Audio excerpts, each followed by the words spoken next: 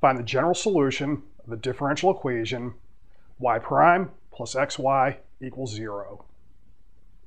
Once you have the general solution, find the specific solution where y0 equals minus 1, and then sketch all solutions in the xy plane. To find the general solution, we're going to use the method of separation of variables. So the idea is going to be, we move all the x stuff to one side, move all the y stuff to the other. Two things are equal. Antiderivatives will be equal up to a constant. And then we'll try to figure out what we can do from there. So I have y prime plus xy equals 0. I'll move the xy to the right side. Divide both sides by y. That gives me y prime over y equals minus x. Now, I'll rewrite y prime as dy over dx and move the dx to the x side. Take the antiderivative of both sides. Antiderivative of minus x, well, we're going to add 1, flip it over to the exponent of 1, so I'll have minus x squared over 2, plus a constant of integration, which we'll keep on this side. On the other side, I have dy over y, so the antiderivative of that will be natural log of y. All right, so I have the equation, natural log of y equals minus x squared over 2 plus a constant. But when I get rid of the natural log, well, two numbers are equal. E to both of those numbers will stay equal. So in this case, we're going to have e to the natural log of y, that's going to be equal to y, equals e to the minus x squared over 2 plus a constant. Now, we can rewrite e to the minus x squared over 2 plus c as e to the minus x squared over 2 times e to the c. It'll be better just to write e to the c as k for when we go for specific solutions, so we'll do that. Also note, e to the c is always a positive number, but it'll be just fine to let k be negative. If you put that through your differential equation, you'll note you'll still have perfectly valid solutions with a negative k.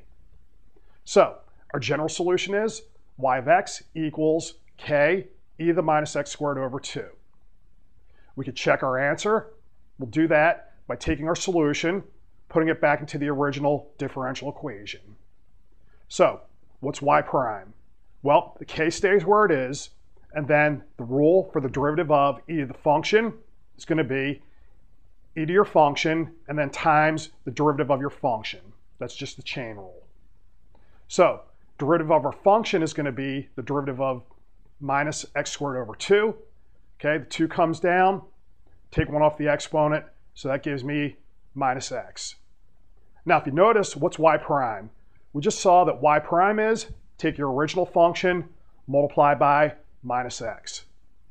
This is actually a check for the differential equation that we're given. If you note, if I push the xy to the other side, it says the derivative is just take your original function and multiply by minus x. So here, we know that we did our derivative correctly because it agrees with our differential equation. Okay, now, kind of an anticlimax. If I take x times y, I just get x times our original equation. And then if I add y prime to xy, we see we get 0. Now let's look for a specific solution. We want y0 equal to minus 1. So if I put 0 into our general solution, we get k times e to the 0. E to the 0 is equal to 1. So we'll have y0 equal to k.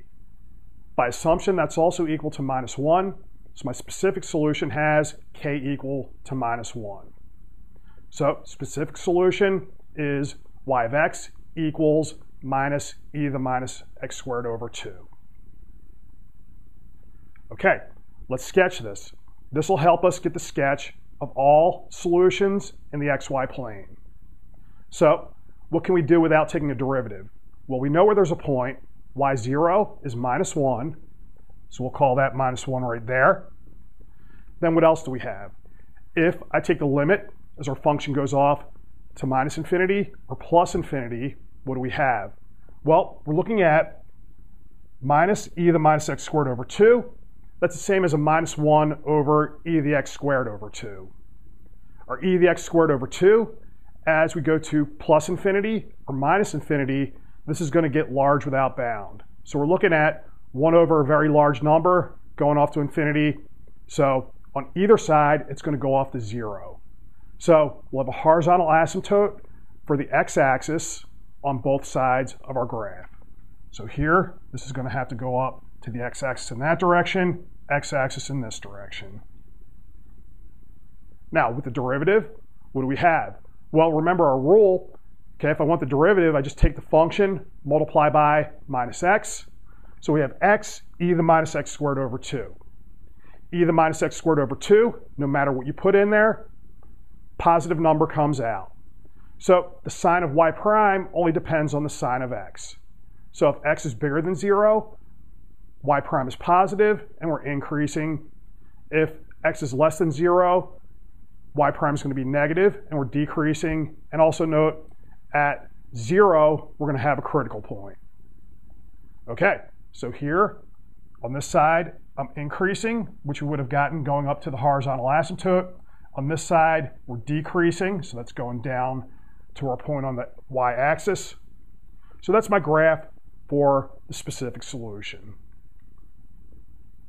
Now, we want all solutions, so let's take a look at what the relation between any given specific solution is to the one we have here. So note, the only change would be putting a k in front. So that's just going to be taking our specific solution, multiplying by all the different numbers that we can. Okay, one interesting one, if I multiply by 0, what happens? That's just going to send us to y equal to 0, and so the solution for k equals 0 is just the x-axis.